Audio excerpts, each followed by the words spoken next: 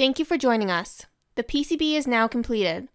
This video will be completing the design rule check. Check the status of the board.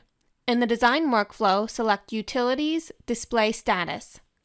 In the previous video, this window was used to check for unplaced components and unrouted nets. View the DRC errors here. The DRC is out of date. Click Update DRC. There are no errors on the board. For the purpose of this tutorial, I'm going to create an error on the board. Edit the line width for one of the traces on the IC. Select Edit Change Object from the menu.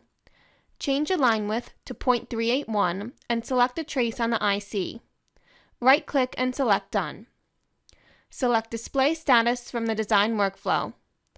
The button next to the DRC is now yellow. Click the button to view the DRC error. Select the coordinate to find the error or look at the board for the DRC marker.